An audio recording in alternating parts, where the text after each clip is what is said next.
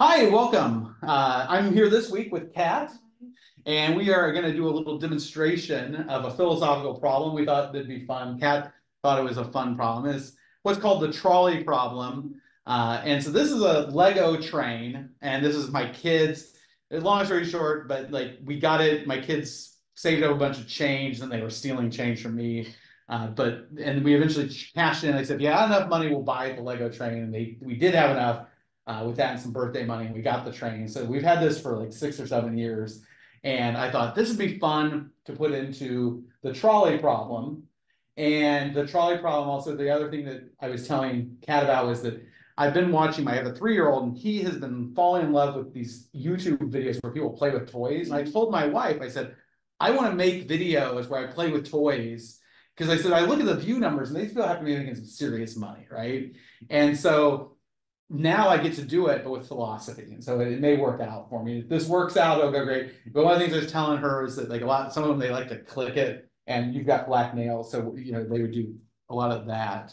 And so we need to do that a little bit, but we won't. All right. So this is it. So go ahead and drive the truck. This is a remote control. Kat is going to be driving it. I don't want it to go wrong. Yeah. Don't crash. And so we got this train, runs around, really exciting. Yeah.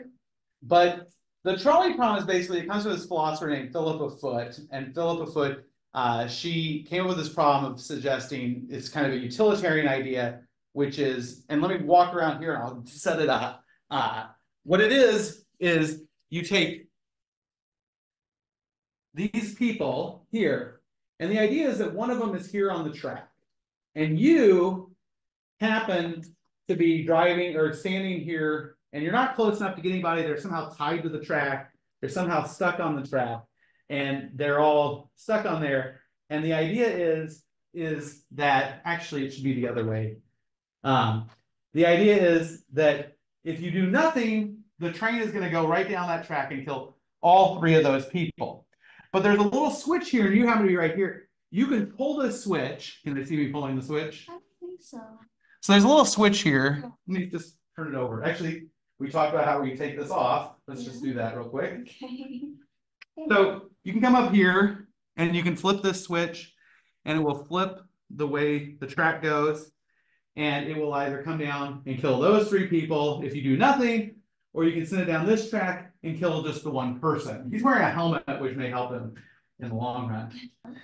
Okay, so the idea there being, you can either drive it and do nothing, and you're going to kill 3 people, or you can take an action and kill 1 person.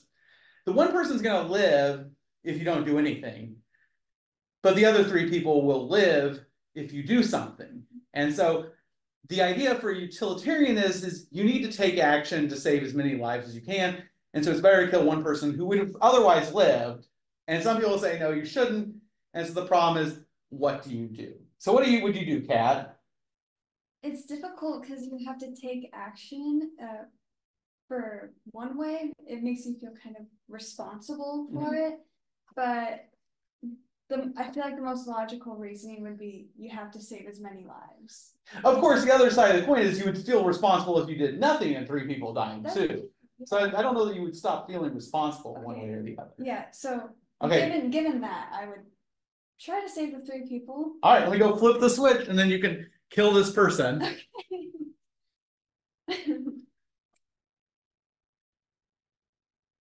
Should I get in close on this? Yeah, give him a close-up. All right, we'll give him a close-up.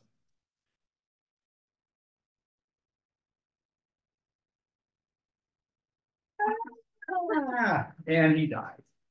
There we go. Whoa, you're gonna derail. We're having a little too much fun with this. Anyway, so that's the trolley problem, and we're gonna come back next week with a little bit of a different version in which we talk about a car and what the implication is from that. And do we have anything else? That's it for this one. All right, you're gonna do tutoring as always, and we'll reach out and have a good week. Yep. Get here around the corner. Now.